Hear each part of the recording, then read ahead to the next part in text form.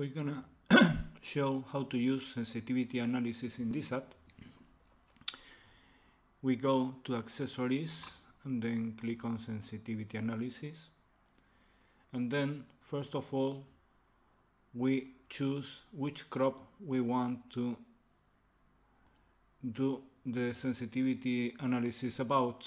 I'm gonna select sunflower, and here I can find the list of experiments for sunflower. I open the last one, which is an experiment in Cordoba, and I'm gonna select this treatment, which means rain-fed treatment in 1993, and then we're gonna check what is the sensitivity of sunflower yield to changes in the genetic coefficients. Let's see what happens if we change P1, which is the thermal time for the juvenile phase. We have here P1. We could select other parameters, but we stay with P1, and we gonna have the default for this cultivar E353 is to 45, and we're gonna check what happens if we move from 100 in increments of 10 units, and then we're gonna do 20 iterations. So it would go from 100 to 300. We leave this as it is, click on go, and we have here the selected treatment. We click on create experiment, click on save, and we overwrite any older file that we can have. Then now we can click on use control options, and if we want to see the results with Excel, we click on CSV outputs only summary.out. Click on OK, and then run the model. OK, the simulations have been performed, and now we go to our hard drive, to the directory where we have DSSAT 48, and we go to sense work. In this directory we will find the summary CSV file. We click on that file, and here we see the results. In this column we see the changes in the P1 parameter. So the same experiment has been run, changing this parameter for the cultivar from 100 growing degree days to 300 growing degree days. We're gonna insert a column, and we are going to plot yield versus the value of this parameter.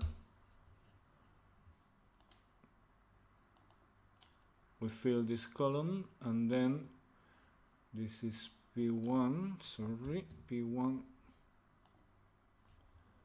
We mark this column, and then we have this is the harvest, and we go to insert, and for charts we have here the response of sunflower yield in that experiment, in that treatment, to the change in the duration of the juvenile phase. We can see that for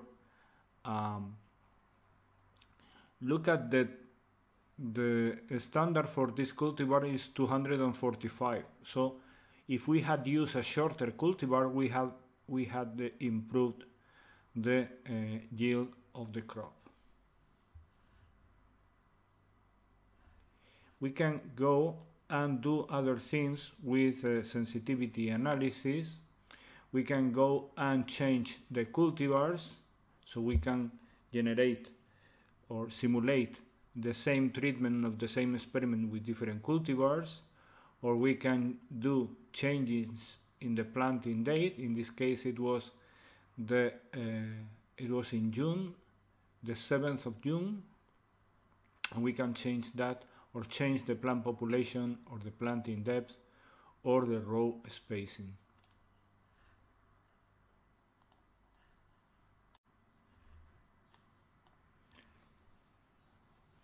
We can, for instance, check what are the sensitivity of some flower in that experiment, in that treatment, to changes in the plant population, for instance. So we could start by 1 plant per square meter and then increment by 1 unit, and we were gonna do 9 additional iterations. So we would go from 1 to 10 plants per square meter. Click on Go, click on Create Experiment, click on Save, Overwrite, and then we can run the model. We go now to the directory of Sense Work and we click on Summary, and in Summary we see that now we have been changing the plant population from 1 to 10. Look at this. If we check on the yields from 1 to 10, we will see that we would have, in this case, we had a plant population of 7, and we would have had a larger yield if we had only used 2 plants per square meter.